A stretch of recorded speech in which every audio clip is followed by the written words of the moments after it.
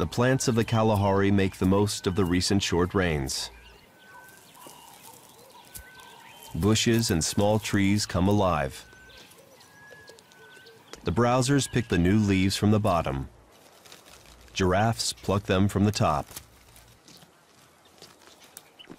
The giraffe's extraordinary long neck evolved to allow it to feed at heights that no other animal can reach.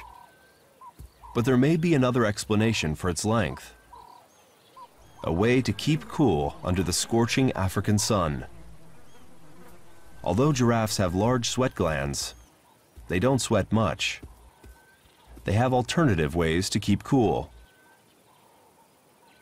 There is an intricate net of blood vessels and glands underneath each dark patch, and each patch is a type of thermal window.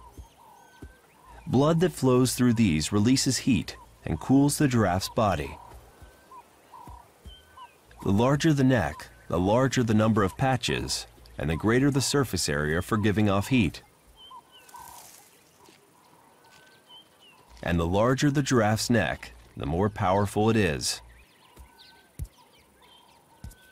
A young bull challenges his elder by throwing well-aimed headbutts in a ritual and sometimes dangerous fight called necking. The horns deliver a blow with so much force, it could knock the giraffe out. But a reinforced skull prevents the animals from getting a concussion.